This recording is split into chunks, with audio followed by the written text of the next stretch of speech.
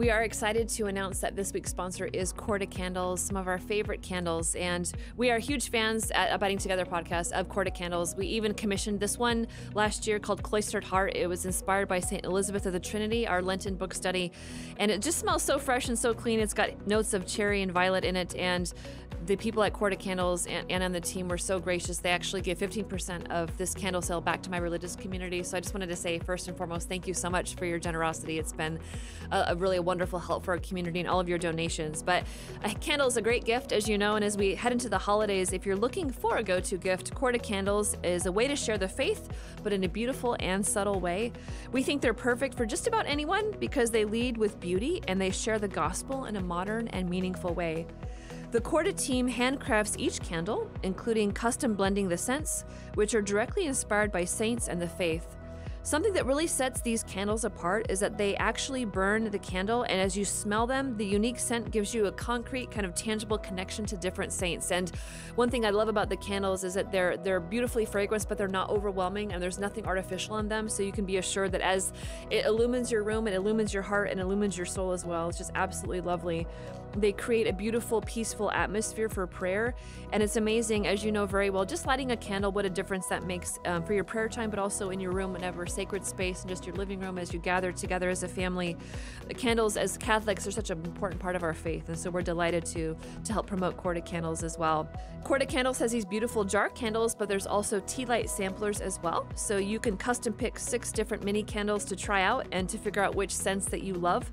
It's an easy way to try a lot of scents before buying the bigger candles. Something else that we also love about Corda Candles is all the great ingredients that they use, and they're all natural coconut wax blend and clean burning fragrances. These are some of my favorites: Alpine Ascent and Roses in Winter. They're all really lovely. I really can't choose a favorite one. They're just so outstanding. So you can learn more about Corda and check out all the candles at Corda Candles, C-O-R-D-A, candles.com. That's cordacandles.com. God bless you all. Hello and welcome to this week's episode of the Abiding Together podcast. As you can see, for those of you who are watching, we are actually together and we're going to continue our series on daughterhood. Yeah. In full disclosure, it's after lunch. We've had a lot of spinach, so we're not really sure what's going to happen. There's a couple Popeyes over here. Yeah. And there were some little hands earlier, which may make an appearance later in the... Yeah, we're a little slap happy. Yeah, we are a little slap happy. It's true. It's true. But we are delighted to be back together here again, and we're going to continue our 4-part series on our identity as daughter. So we're going to start once again with the same scripture passage that we had in part 1, because we're going to spend the entire time as a daughter just diving into this particular scripture. And once again, this is St. Paul's letter to the Ephesians, chapter 3, verses 14 to 21. And St. Paul says, "For this reason, I kneel before the Father, from whom every family in heaven and on earth derives its name. I pray that out of his glorious riches he may strengthen you with power through his Spirit in your inner being, so that Christ may dwell in your hearts through faith. And I pray that you, being rooted and established in love, may have power, together with all the Lord's holy people, to grasp how wide and long and high and deep is the love of Christ, and to know that this love that surpasses knowledge, that you may be filled to the measure of all the fullness of God.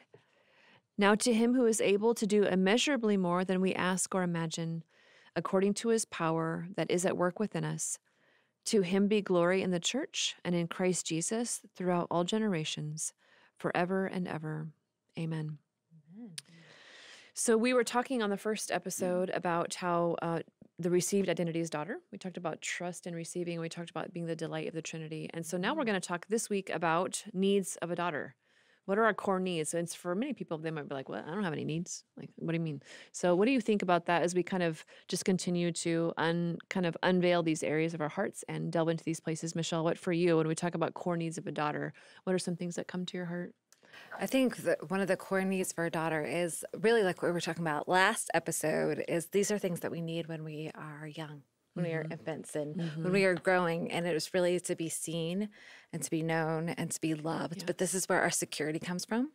This is where our safety comes from. This is where our ability to be able to verbalize what we need. Yes. I don't know about y'all, but I mean, I'm in my 40s. I think I'm just now learning how to really verbalize what do I need. Didn't I say that to you? I was like, you're so good at letting us know what you need. Like this morning, I was like, wow, this is like a notable difference that I've seen in you. I kind of feel like that scene from The Notebook when Noah's asking Allie, what do you want? And she's like, but my family and yours, forget about it. What do you want? I don't know. I mean, I think that's how the majority of us grow up. Like sometimes our needs are put on, I think we think if we have needs that we're being needy. Yes. And that we don't want to be needy. And I think that realizing part of maturation and part of growing up to realize that our needs are okay. You know, these are all right, but they have to be verbalized and vocalized in a certain way, you know, and they have to be identified in a certain way. Like, what do I need?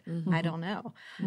Yesterday, Sister Miriam and I went to go see this beautiful Catholic doctor, Dr. Tom, and he does beautiful work called actualizing. Is that how I call Activation. it? Activation. Really just feeling trauma from your body and how your body works and different things like Learning that. how to breathe through your Learning, belly. Learning how to breathe, like a lot of ruha. I didn't know how to breathe deep down. And so, but the first question that he asked me is said, something right, he's like, when is the last time you felt well? Where your body felt well, like where you felt well. Yeah. And I teared up right away, surprise, surprise. And I said, I don't remember. I don't remember the last time like my body fully felt well, or there wasn't something going on, or where there were emotionally, physically, spiritually, you know. And it's not, but I don't walk around saying, woe is me, but it's just, and it was such a shocking statement to me, like, I can't remember. And I think that's, goes back to daughter, people. Goes back to daughter. What about you, Heather? Yeah, I think that's a good example of how we often like go through life is that we don't even realize how many deficits we just get used to living with. Like we just, we cope, we learn to live with it that way. And sometimes we feel like we might even believe that that's normal, that this is what living is going to feel like until you have someone who can speak the truth and you go, oh, I didn't know that I shouldn't have chronic pain and that I shouldn't wake up tired all the time, or, you know, like you just get used, that's your normal. I think it applies like to just everything else in our life. We can get used to going through life, living as an orphan and not really knowing at our core that we are a beloved daughter who is seen, known, and loved. And, you know, when I think about little toddlers, when my kids were little, they get in that phase where they start to walk away from you and they'll always look back and they needed that assurance. And I remember just naturally what would come out is, I see you. You're okay. You're okay. And you just keep saying, you're okay. And then they go a little bit further and they turn around and make sure that you're still there. And I think that's part of the, like, them asking those questions in a sense, deep in their heart is just coming out. Do you see me? Am I okay? Are you going to be here for me? And I think for many of us on a deep level, we don't know that. Like there's places that are missing there. Even if we had great parents, like sometimes when we talk about the past, it can seem like we're throwing our parents under the bus, you know, but it doesn't have to be that way. It can just be like, you know, they weren't always around. They're not perfect. Or it might have been other people that these experiences that we've had, there's messages that we've picked up along the way. Maybe it's a misinterpretation of something when we were young that wasn't reality, but it became our reality because of how we interpreted a situation. So yeah, when I think about that, I'm like, wow, it's so important that we bring this core need that all of us have to be seen, known, and loved. And again, like we were talking about last time, we need to ask the questions. Do I know this deep in the core of my being that I am seen, known, and loved by God? Yeah. What do you think, sister? Well, I appreciate what we were talking about earlier is that we, as adults, I think a lot of times we don't really know what our needs are, but we're afraid of being needy. And I think that label is one of the most fearsome things you can be labeled with. Like, oh my gosh, she's so needy. Yeah. Or, you know, and we're like, oh, and we'll do anything but admit we're needy. But the real heart of that issue is that children are needy. They are. Like they literally cannot cook dinner. They cannot change their own diaper. They can't feed themselves. They are the epitome of need. And all of us have these little places inside where we have a deep need of somebody to come and care for us. And ideally what happens in our hearts is when our parents meet those needs, or even when they haven't, with the Lord and with healing and understanding, as we get to be adults, we can express what we need without putting the expectation on that you better fulfill all my needs, you better do it right now. And it's up to you to make my life better, which is that's where we can, I think all of us, when we have those parts of our hearts that we feel toward other people, and then when we feel people coming with those parts toward us, that's why it makes us like, ooh, like, and we feel that's so ugly, but underneath the side is a little girl or a little boy for a man who's wants to be seen and who wants to be tended to and cared for. And I think when we can understand what's happening at the deeper levels, that's when we can stop at that moment and say, versus, pushing that side of our heart or exiling that part of our heart and saying, oh, that's disgusting, get away from me, because it'll just come out another way. Oh, yes. But just to stop in that place and say, okay, Jesus, what's happening here, and what am I really looking for? And to be loved and to be seen and to be cherished is a good and holy desire. There's nothing wrong with that. Like, that's heaven. We will be cherished and known and seen and loved forever. And of course we would ache for that. Of course God would build that into the foundational unit of the family, where, like we were talking earlier, how when you had children, you hold them and they just poop and they cry and you love them. And like they, oh yeah, and you love them. And so I think that reality we're so afraid of. So I think helping us understand that, what are we asking of other people? What are our expectations? And also, what are our authentic needs, and that we need other people, that we need people to show up for us, and just kind of helping us understand what's happening at the deeper level, because we all need that. We all, that's part of being a human, Yeah. When I think about myself, and like when I am in need of something, I have a really hard time asking people for something. Yes. It's so hard. It is hard because it makes you vulnerable. One, because I'm super, self-reliant or whatever, but it's Yeah. also because I don't want anybody to feel obligated. I don't want to put anybody out. Yes. It's like the worst feeling of like, I just want you to do it if you want to do it. But if I ask you, then I feel like you're only going to say yes because I'm asking you. And I have this deep thing around like, I just don't want to be a burden to anybody at all. And I'm sure that has a root somewhere. I haven't gone there yet, but but that's a really hard thing for me. And then also, I think when I open myself up to someone else, then I risk being disappointed. And that's also really hard for me. Like, I hate the feeling of being disappointed. And so if my expectation is that someone would love me in a certain way, or not my expectation, but more like my desire, Yes. and it's not met in that way, the disappointment can really bring me like pretty low. And I think that that's what you're saying, sister, is sometimes like we have natural needs that are important that we should bring to each other. We are made for community, and we are made to be in communion with each other. And at the same time, like holding both of those carefully together. God is the only one who can really come through for us in a perfect way.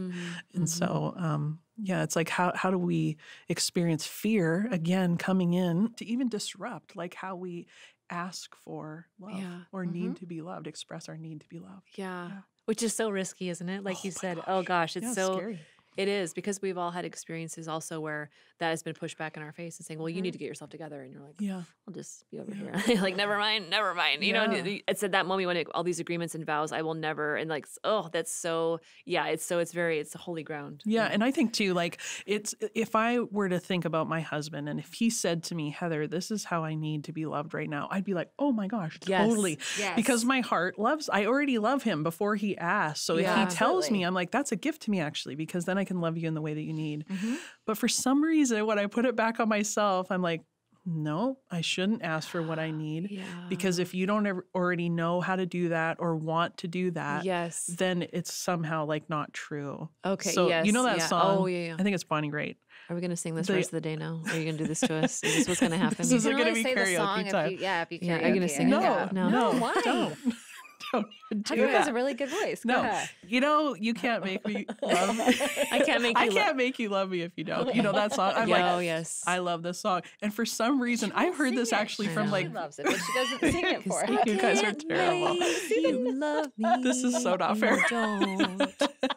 See, sisters, You can't make your heart feel something. it won't. That's exactly it. Yeah, and strangely, I've actually heard several women say that's one of their favorite songs. I think there's something about that of like, I don't want to force you to love me. I just want you to love me. Like I want you to, and that's part of seeing someone is like that you know that they see you for who you are. In the glory parts and in the really horrible parts. And they love you anyway, that there's nothing that can change their love for you. And so anyway, those are the things that for me personally, they get tangled up in that dynamic and the lack of trust that I see within myself to receive love. Oh, it's so good. But there is, something about that Bonnie Raitt song, like it does identify with a lot of women because that's a deep ache. Like that song voices a deep ache. And I think like if unspoken expectations or anything like that just ends up becoming resentment. Yeah. Because we or like wanting you to read my mind. Yes, you should be able to read my mind. You should be able to read my mind. I mean, Chris and I have that conversation all the time. Like, shouldn't you be able to read my mind by now? But but it's not. But realizing, okay, real maturity and okay, what are your, like one of the things, like especially on weekends when we have more time, what are our hopes and dreams for today? Like what in your mind do you think? Or like That's even so like good. last week was my birthday. He's like, what is your hope for your birthday? How can we celebrate you well? It took us 20 years to figure out talking about our expectations. It's really cleared up a lot of things. Yeah. No, because in my mind, like, because I love to celebrate people, like you think you should know how to celebrate me. I shouldn't have to tell you, but not everyone works that way. And realizing that that's how he loves me, and that's a gift for, you know, me, for him just to ask, like, how can I love you better? And just to ask, you know, but I think there is something about like, okay, we don't want to be a burden. You know, I think we want to be freely loved. And freely celebrated and freely whatever and seen, and someone notice us, you know, but I think there's something powerful when someone notices us, the little parts of us and the big parts of us. But I think for us, and going back to the previous episode, I think we need to give ourselves permission to be students of ourselves. You know, how does my heart work? What do I need? Ask ourselves the question. Because I know for me, I still can't identify some of the things I need because I've already put in counterfeit needs in place of the real actual needs that I need. You know, I just need a break. I just need to chill and watch a show. I just need 20 minutes by myself. And some of those things are good, but actually some of those other things, they're not actually what I need. Like I need communion, or I need like real rest, and I do fake rest, or I need something else because I'm not in tune with my own self to know. You know, what are your thoughts, sister? That's very true. And we talk about, as a daughter, being seen, known, and loved. Like we're talking about attunement and connection. We'll talk about attachment later on as we go in the series, but when people can, you know, and like we said, like you said, nobody can pick that up all the time. I think like psychologists say, even if as parents, if you do like 50% of the time, you're doing pretty good. Like it's just the repair. Like, okay, you missed it, you repair. But it's Christ is the one who's deeply attuned to us. And when we experience that, we experience a deep safety. And we've talked about this before in the show. I think this has been one of my things in the past, but it's a book called The Life Model, Living from the Heart Jesus Gave You. And it's very, very good. We just talk a bit about some of it talks about personal tasks of like daughterhood, and it's talking about infancy, and we're talking about the small places. But I think it might be helpful because this is written by a group of Christian psychologists, and they say this. It says, the primary task of birth to age 3 is learning to receive. Like the primary task. And then and we'll talk about this in another episode, but it says the primary resulting problem in adult life when tasks are not completed is weak or stormy relationships, you know, which would make sense. Because if I don't know how to receive me, I don't trust you. Either I'm not gonna need you, or I'm gonna be so compulsive and obsessive, and it's gonna be tumultuous, and it's gonna be hot and cold, and like, but all that is indicative of is a broken attachment at the heart. So it talks about personal tasks. There's 5. Which is like the task of a child. So what is a child learning at that age? Living in joy, expands capacity for joy, learns that joy is one's normal state. Think about that for a second. Learns that joy is one's normal state, builds joy strength. Number 2, develops trust. Number 3, learns how to receive. Number 4, begins to organize self into a person through relationships. And number 5, learns to return to joy from every unpleasant emotion. Wow. So you just think of all the little places in our own hearts where joy is not the normal state. And we're not talking about like passing happiness, but like the contentment that rests, you know, in the Lord. And then that you can come back to the joy center. You can come back to joy island. Sometimes they say like in the brain of like, okay, yes, I'm feeling really sad or disgusted or angry or bitter or resentful. I can experience that, what's happening there, and then allow the Lord to bring me back to the joy state. And can you see that in children, you know, when they get overwhelmed with joy, or that's what mom does. Mom is the primary regulator, especially in the first couple years of life of like, look at mama, we're okay, we're going to be okay. Yeah, we'll change, you will be just fine. You know, just the way she speaks and the body language and the contact. And that's what through the Father too. But those are some deep tasks that, I don't know about you, but these are still been working on in my own life. Yeah, of course. Of course they are. Yeah, every single one, all through 5. Yes. You know? I think those are powerful ones, you know, and to realize, okay, I think the joy part is huge because it goes back to what we said in the previous episode about delight, you know, and it goes back to even like John 15, which is like the guiding scripture for this podcast. Yep. If you abide in me, it goes later on in John 15, then your joy will be complete, then my joy will be in you, and then your joy will be incomplete. Where's my complete joy? You know, like, and it's an abiding question. And it's abiding in the Lord, and it's abiding in ourselves, knowing ourselves and that we're made for this communion and this attachment with the Lord. And in that, it gives us this peace that surpasses all understanding. In that, it gives us this joy. But I've been really thinking about even just the state of the world and, like, you know, where we are right now, like even how we're recording this. We're in September right here, and we have just gone through, the United States has just gone through everything with Afghanistan. I don't even know where we'll be in October when this airs, but COVID cases are up again. There's Haiti earthquake. Yeah, Hurricane Ida just happened. The Haiti earthquake just happened. Like, there's a lot of things happening. And I'm looking at the church in Afghanistan, and I'm looking at the church in other places that's really persecuted. And one of the things that makes me cry is that just hearing different stories of the thing is their joy. Like the persecuted church, a lot of the stories they tell is their joy. And it just has totally convicted me. And so on so many levels, you know, is my abiding presence in the Lord, does it bear the fruit of joy? Because joy is a fruit, you know, so if it's a fruit of the Holy Spirit. So if I do not have that abiding presence in the Lord or in myself, you know, am I bearing the fruits of the Spirit of joy? And if I'm not, like, that means my root system's off somewhere, shape or form, you know, and it's looking at that and asking those questions of ourselves. Yeah. I think the reflection on, are the fruits of the Spirit fragrant in my life, is like, amen, girl. That was my reflection before going to confession the other day. I was just like, where am I not seeing the fruits of the Spirit? And then that's the trail that I went down. I was like, if I don't have joy, why? What is at the root of that? You know, and I just kept going, and that's what I brought to confession. Because I think, you know, it's one thing to say, well, I go to church and I do all these good things, or I'm holy, or I'm whatever. It's like, if you don't have the fragrance of the fruits of the Spirit all over your life, well, there's something to be questioned there, you know, like for yourself, like, and with your spiritual director, like, you really should ask those questions. Like, that's a beautiful question to ask. Yeah, because I think there are places inevitably that all of us have where there's gaps. Like, there's gaps in our growing, gaps in relationships, wounds, like all of that stuff. But God is the one who fills the gaps. He really is. I think for so long in my relationship with him, or just maybe it wasn't that close of a relationship, you know, growing up, I've always been Catholic. We studied at Franciscan University, like theology, like, who cares? But in the sense of, like, we've been around, like, who cares? Go ahead. I just mean, like, we've heard a lot of things. Yes, but for some reason, like, it really didn't hit me hard that God is a restorer here and now. And it was always like this sense of, I have to wait until heaven. Like, these are the things I'm just going to have to deal with, these shattered parts of my heart that are so sorrowful, or these tapes in my head of lies. Like, this is the battle and this is the cross. And although that's partly true, you know, that we are called to carry our cross and there is a battle, but that God really can restore us now. So as we talk about this specifically, and like the seen, known, and loved parts where there's gaps there, to just like find peace and hope that God is a restorer. Like, that's been one of the most comforting things for me. Like, wouldn't you say? Like, in your own life, as you've experienced that? Oh, definitely. Because, I mean, to whom shall we go? Really? Because, like we said, ultimately, we're created for communion and relationship, but nobody can totally see us, know us, and love us at every facet. And the best of human love is a revelation of the deep love of God. It's an invitation to like the deeper levels. And I think it's so easy for us in the gaps to make agreements with where the enemy is coming, to speak lies about us. See, nobody likes you. Nobody ever sees you. See, nobody ever. And we're so used to those things. Like, we agree with them without even...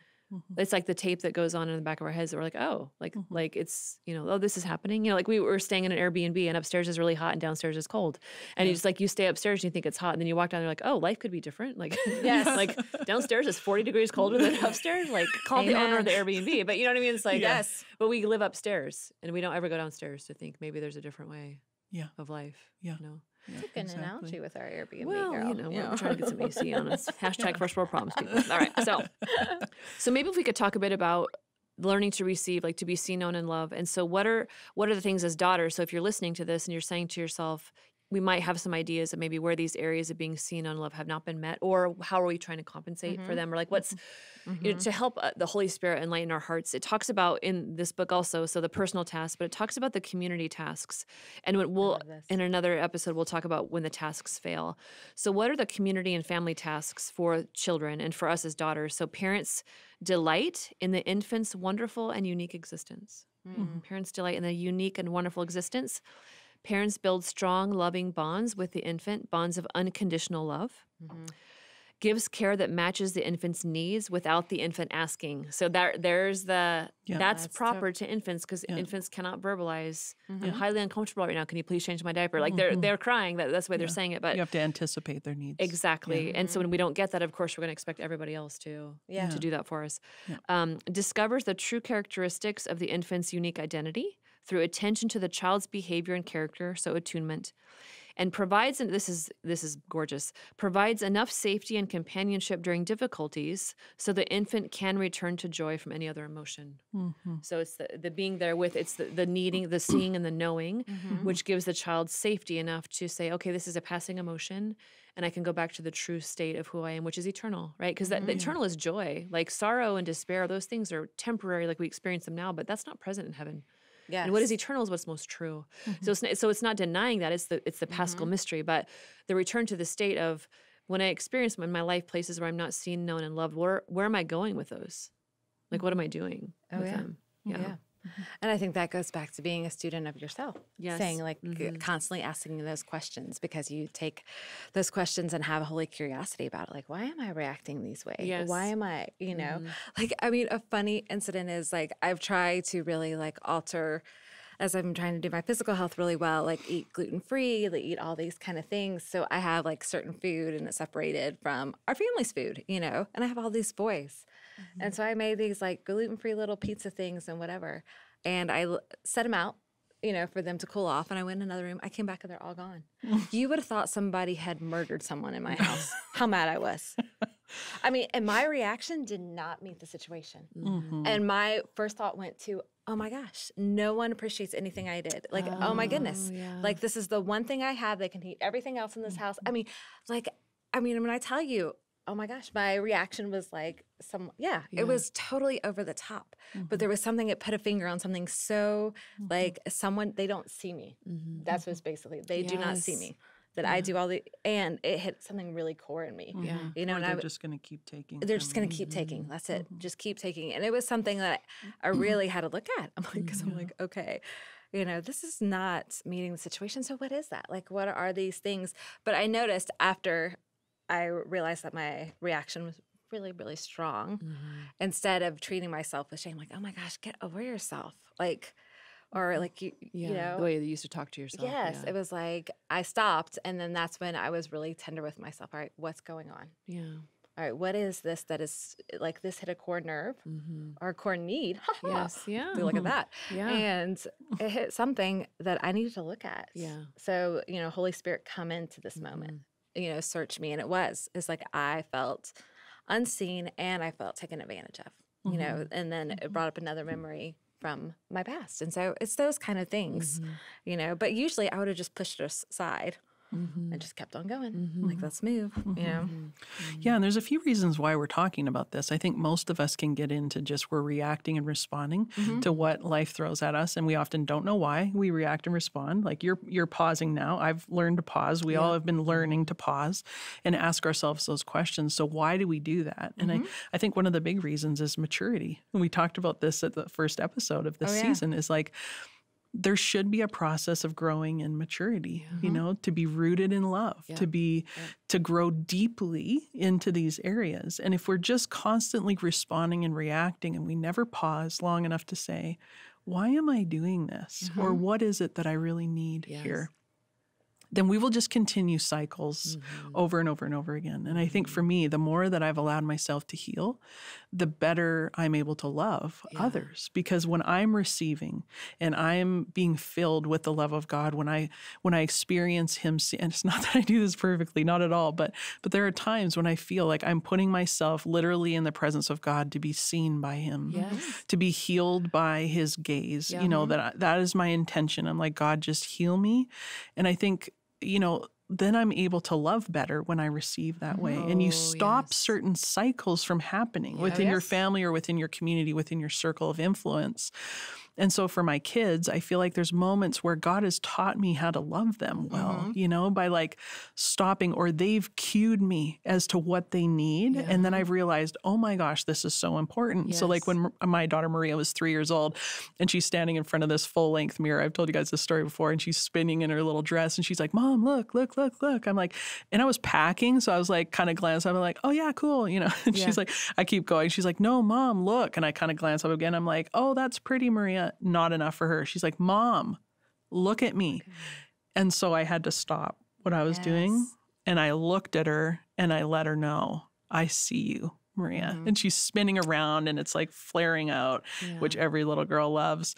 And I was just like, I see you, Maria. Like, you're so beautiful. And she just like lit right up. And I'm like, when did we stop spinning around in front of mirrors and delighting in ourselves?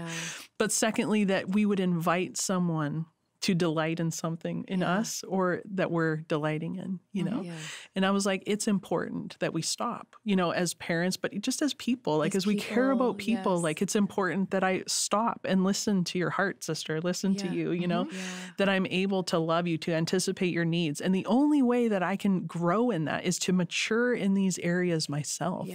It's impossible to give that unless it's been poured into you. I agree. And when there's not people to pour it in the way that you need, like, this is where God the Father, he's a person. Jesus is a person. The Holy Spirit is a person. They want to come and fill in all of those gaps for us. It's not an imaginary story. No. We're telling ourselves. This is the difference between a self-help book and what we're talking about. It's like you can tell yourself positive, thoughts, whatever. That's completely different than the truth of God being spoken into the deep places of your heart where you need it the most. That's what transforms. It doesn't just it's not just a mindset change. Like, it's a transformation that occurs that I think is very deep and real. Oh, I agree. Yeah, that's good. Oh, so much wisdom there, and that's really the root. We talk about affirmation. It's making us firm in the truth of who we are, and I think that is the beautiful thing. That is not just telling yourself nice things, but it's allowing that transformation to take place and to be able to respond and to notice the needs that we have, and to recognize the beauty of them. And I think that can almost be more difficult. I think one of the hardest things about, say, when somebody does disappoint us, so they don't see us, or you're talking to somebody and they're totally not paying attention, and you're just, after a while, you're just like, oh, forget it. Like those places of our heart, is to make agreements or to say, I don't need anybody anyway, but to sit in the ache of like, I really want to be seen.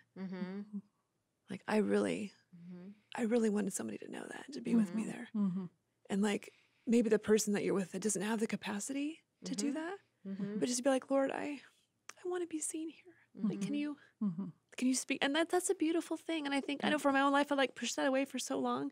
And I'm like, oh, but that's beautiful. That's eternal. And like, the Lord delights to do that. And then at times, like, if we do have to say to people, like, look, can you just listen? Like, I really need, like, I just need you to be here with me. Like, just be present. I don't need you to fix it. I just need you to hear my heart, and people that love us will be like, oh my gosh, yes, I'm so sorry. Like, or how can I be present to you? Like, how can I love you? And I think those realities that's what gives us the safety and security, like we're saying, to be able to attend to others. And I think when we've talked about this, but I think in our own personal journeys, I know for myself, like as I've grown as a person, I can see the behavior of the people at times. I'm like, oh, she just wants to be seen.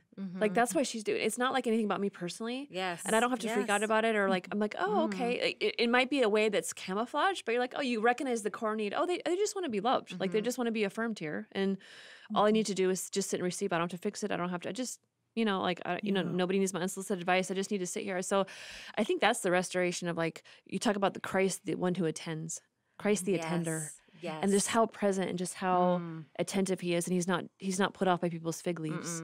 And that it's his love that roots people and grounds them in the love of the Father. And that's what the work of Christ is all about within each of one of us at this very moment, Oh, that's so good. And it's Christ the attender and Holy Spirit the comforter coming in and just realizing all of that. And I think for us, like you said, is the more that we realize that within ourselves, the more than we can give it to other people. Yeah. You know, more we are attuned to our own hearts. Yes. Then we can tune to others. We had a situation this summer where we went back to the Life Teen Camp Cope Crest, where we ran Cope Crest for 10 years, and it was beautiful and amazing up in the North Georgia mountains.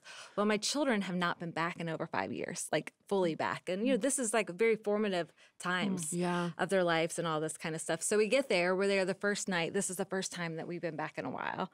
So it's during dinner time at camp, and all these people are coming up to us. And it's a little overwhelming, like just being in that situation again. One, just being around that many people again, like after COVID. But so we're there, and our two youngest were with my husband and I while we were there.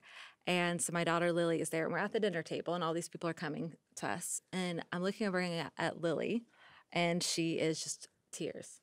And I'm looking at her, and I'm just like, and this is my first thought. I wanted to lean over and say, Lil, what's going on? Honey, pull yourself together. That's what I was going to say. Pull yourself together, and we can talk about this later. You know, because that's what I do. Pull yourself together, and we'll figure this out later, which I usually don't ever go figure it out later. But put yourself together, put yourself together, put your lipstick on and move on, you know. And then I was just like, no. And so, and all these people wanted to talk to us and all, you know, and come up. And so I just looked at her and said, Lil, let's go. And I excused ourselves from the table. I went, and she and I went for a walk. And I said, Lily, what's going on? You know, and she just totally broke down. Like, she missed this place. She missed the life at, you know, being around all the campers she missed. And so she was expressing what she missed. And I was like, well, what exactly? She's like, I want to move back to Cope Crest. And I want to be like, no, you really don't. But honey, and so I was like, why? And so I asked, why? I just do. I'm like, no. And I was thinking, I said, Lily, can you name the ache that's going on in your heart? What is it that's going on in your heart? What do you miss? I said, can you name it? And it was such a pivotal moment in myself and her, because I was attuning to her heart because I had been attuning to my own. And she said, I miss living in tight community where everyone lives next door to each other and we all know each other really well. And I said, okay. I said, well, we have community where we are. But she said, but we don't live next door to each other. I'm like, okay, what else do you miss? I miss summer camp and having all this. I'm like, well, okay, we can't get that back. You know, but it was just asking her, but it was powerful for her to name what the ache in her heart. But it was, and I just received her. And so she's like, what do we do now? I'm like, you just grieve. You just grieve because you miss it. And I'll be here with you. But it was like, I mean, I was just, I was like, I showed up differently. Because I had shown up differently for myself, so then I could show up differently for her. Totally. And I didn't push her through, which I would have totally done, you know. And you know, you also didn't say, look on the bright side. Or because we do saying, that, which is, yes, it's important. You don't want to wallow in a hole. Like, but this grieving part is so important, and you've lived that too. You've let yourself grieve some things and realize there's actually beauty that comes from grieving.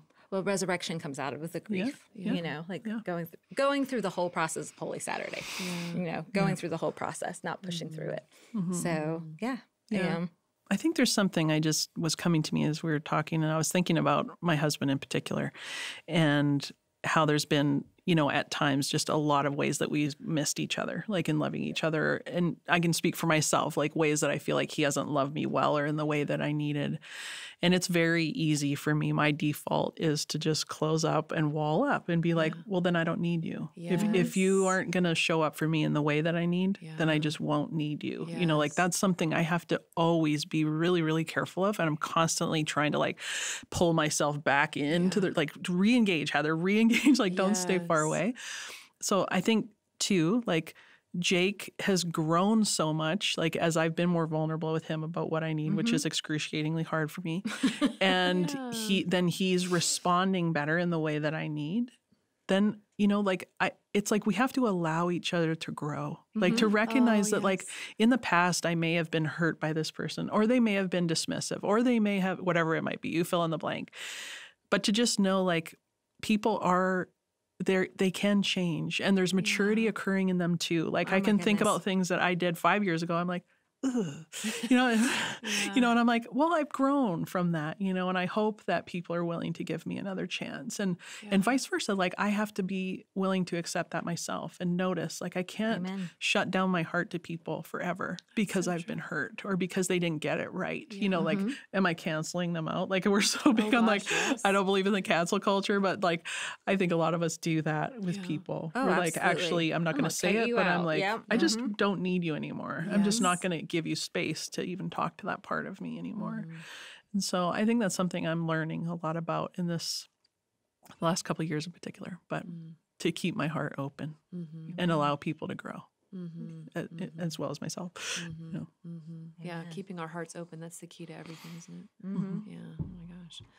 Well, friends, I don't know, as you listen, maybe there are some things that come to your heart too about areas of your own life of being seen, known, and loved. And just as, we've all shared different things, whatever the Holy Spirit's speaking to you, and just want to invite you just to be very present to those places and maybe to journal about it. And of course, to spend time with the Lord about it. And there's some good friends in your life to really maybe start talking about some of those things or taking a risk, like allowing people to go or being attentive to people's hearts. And we've all missed the mark many times in our life. We've all, and it's never too late to come back around and say, you know what, I'm sorry. Like I missed your heart there. Can we try again? Can we try again? And to also take time to just sit before the Lord, like especially in his Eucharistic presence in a church, even if the tabernacle is closed, but to let him see you, like to just sit there in the gaze of God and let the gaze of God heal. Amen. Yeah, to behold and be held. Yeah. And like Sister said, also go outside of yourself and to be able to reach out to someone this week and say, hey, I really noticed about you. I wanted to affirm that in you. I really, I really saw you in this situation. To go out of yourself and be intentional with someone else, someone in your life that you're journeying with, and make a conscious effort to verbalize that to them. Because I think a lot of times we assume, oh, they just know that. They know how I feel about them, but no, I think there's some power in actually the affirmation, verbalizing the affirmation of who people are in your life. And I think being willing to affirm another, it really puts us in a position of linking arms, because there's not a competition or there's not the, well, I don't want to build you up because it might detract from me or diminish me. Like to freely love is a gift. Yeah. It is. Amen, ladies. That's good stuff. We should have like a podcast about this or something. You're good stuff. Smart. I see what you did there. That was very nice. Good. You're good. We could do this all day, folks. Okay, all right. Seriously. We'll be here all day. Don't forget to tip your We actually will. Yeah. All right, Michelle, what's your one thing for the week? My one thing for the week is actually this summer, I had the beautiful opportunity to be with some of the Sisters of Life, and I had never met any of them. I mean, I had known Sister Bethany. I think I met her when she was a teenager, so I knew Sister Bethany, who's lovely. Sister Bethany Madonna is just so lovely. But I had never been around them as a whole because they're not anywhere where I have been. And so I had the beautiful chance to be with Sister Mary Elizabeth and Sister Mary Gabriel and a lot of the Sisters of Life. But I have really been praying their litany of trust. And so I think that is a great one when you are really praying through the seen, known, and loved part of your daughterhood, because we are trusting in God's goodness. And the very core is that God is good and he created me out of goodness. And so that is just a beautiful prayer to pray. So my one thing is the litany of trust and the Sisters of Life. Good one. And Heather, what is your one thing? My one thing has been my one thing before, but it's more specific this time. So Restore the Glory podcast with the very cute Jake Kim, and my husband, and Dr. Bob Schutz. They have a podcast. So, they're both therapists, or Bob was a therapist for 40 years. And so they're just like coming with a wealth of wisdom, talk about different topics. But they did a series called Healing in Marriage. And there was a couple of interviews in there and just some other things. So Chris Stefanik and his wife, Natalie, they were interviewed, and it was gold. Like, it was so good and so beautiful, and their vulnerability was so beautiful. Jake and I did an interview, and there's a few others that I just thought, like for people who are married and have struggles, and I just thought this is hope. Like these are stories of hope and that healing can occur. So you want to check that out. RestoreTheGloryPodcast.com is where you can find all that, and it'll be in our show notes, sister. Yeah. Well, you and Jake also had an episode on that too, which I think will be really healing for people as well. We did. Yeah. Which I think will be we a shared huge some blessing. Really painful parts of our story, but just like God's restoration in that too. So, Yeah. Well, I think for my one thing this week, it's not so much a one thing as I just would like to pay tribute to one of our dear sisters who passed away very suddenly, Sister Maria of Merciful Love. and she was 35 years old, and she died very suddenly in Belize a few weeks ago. And just talk about somebody who just shined with love. And I can honestly say that, Oh my gosh, just radiated. such a beautiful sister, beautiful daughter. And the tribute that was poured out to her after she passed away was just stunning to see how many people, young and old, just came forward and just affirmed her goodness, affirmed her loveliness, just affirmed her kindness and love for the Lord. And it was such an inspiration. And we will dearly miss her. But we just are already asking for our intercession to help us. So Sister Marie, we love you very much, and we will always pray for you. And we ask that you'd pray for us also. So she's really lovely. So, well, friends, you are seen, known, and loved, and we love you. And we are glad you're here with us. And until next week, we'll be abiding together. God bless you. Have a wonderful week.